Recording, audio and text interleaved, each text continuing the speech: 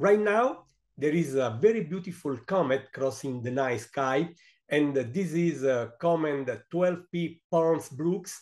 And while this comet is not visible to the naked eye, it is visible with a pair of binoculars or a little telescope.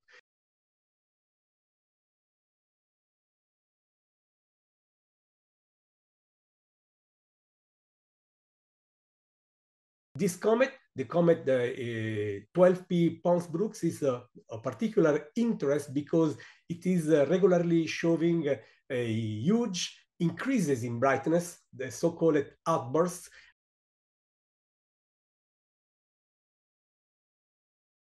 In June, the second day of June, the comet will reach the minimum distance from the Earth.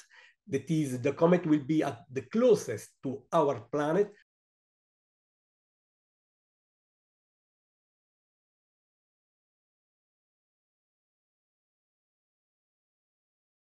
This comet is a so-called periodic one.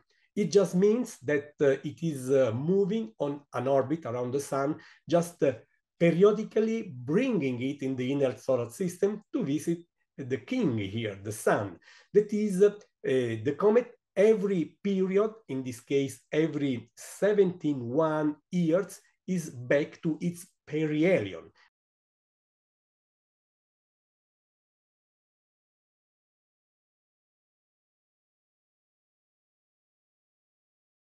That comet in 1997 was honestly the queen of the comets to me. While other comets, much brighter comets, were visible more recently, Comet Bob still was a winner because it has been visible for months by naked eye.